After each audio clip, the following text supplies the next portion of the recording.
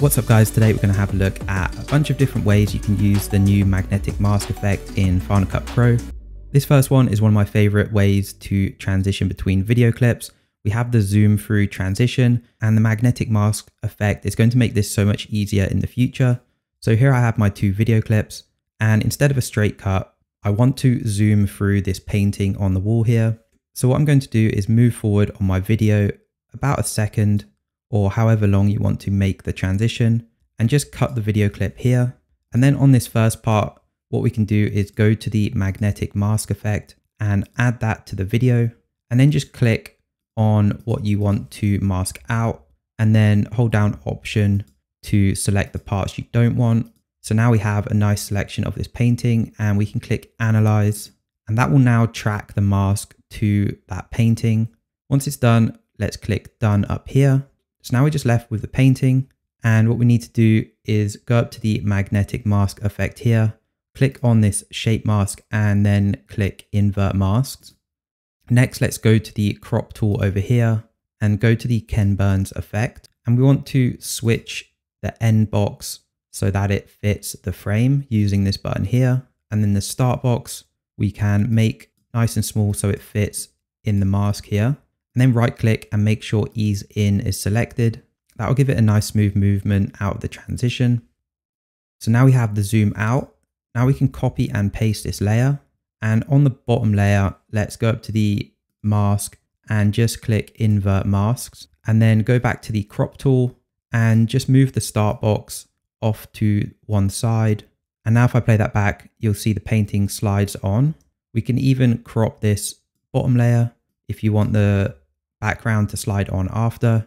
Now what we can do is bring this over the first video clip. And if I play that back, now we have this nice smooth zoom through transition. And let's say we wanted to add an effect to the painting after the transition. We can copy and paste this video clip and just trim the end of it. And on this one, let's just add an effect real quick. We go to the presets.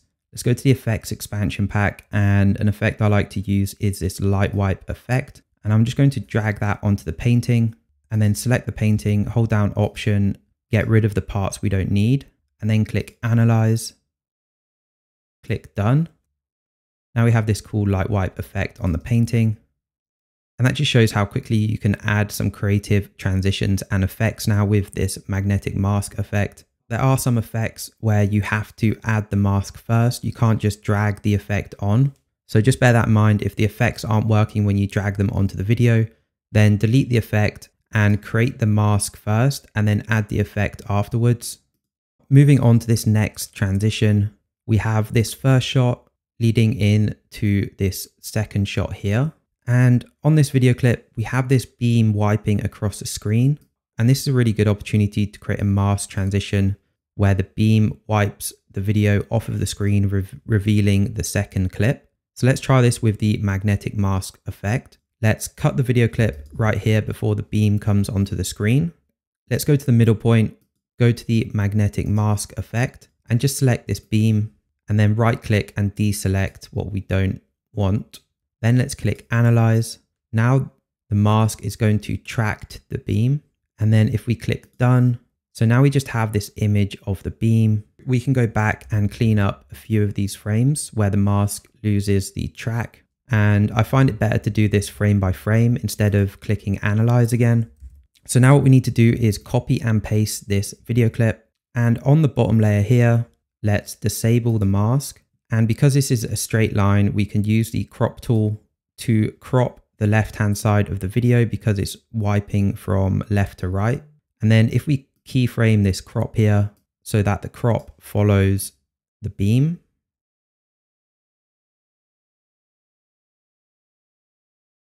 And then we can drag this second video clip underneath. And now that beam will wipe the video off of the screen, revealing the second video clip, which is a really nice transition.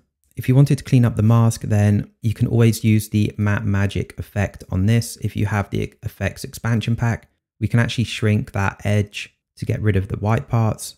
And it may shrink the bottom and top of the video clip, so we can just scale up the Y position very slightly to get rid of these edges. So moving on to the next point, we can now easily add titles behind a person or a subject, which is really a nice effect to do. On this video clip, let's copy and paste it. And on the top layer, let's add the magnetic mask effect and just select the subject and click Analyze. Now it's going to track the mask and cut the person out of the video clip. Now we can click Done and let's go over to the titles and let's add a title in between the two video clips. So now we have the title behind the subject, just adds more depth to the video clip and it's a really easy thing to do now.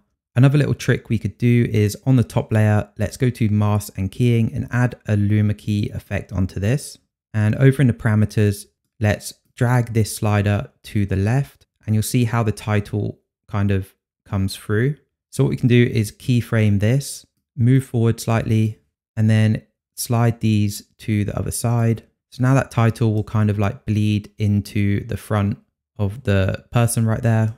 This leads on to the next way we can use this tool is for color grading. So now we have different layers. We can actually color grade the different layers. So let's say we want to create like a color pop effect on the bottom layer, on the background layer. We can select it, go up to the color board. Let's go to saturation and turn the saturation right down. We can even turn down the exposure to make the subject stand out more. And on this top layer, let's go to hue and saturations curve. And on the hue versus saturation, let's click the color picker and select the red top right here. And then we can boost the saturation on that. And then let's also go to the color board. We can boost the exposure. So now the subject is standing out of the background and we get this kind of isolated color effect. We could even go one step further, copy and paste the top layer. And on the bottom layer, we can add a glow effect. Change the settings, we can change the color. We want this red theme. So now we have this pretty cool looking shot with a few effects, really easy to do. Moving on to this last one, which is the sky replacement effect, where half of the video is time lapse and half of the video is normal video. And this one's really easy to do now with the magnetic mask. Here is the original video clip.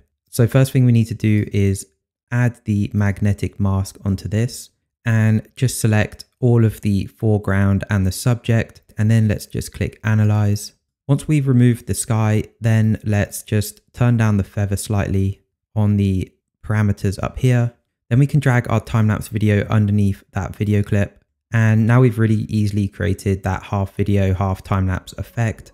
So another really cool one to try with the magnetic mask effect. And yeah, that's pretty much it for this one. I hope you guys enjoyed it. Subscribe if you liked it, and I'll see you in the next video.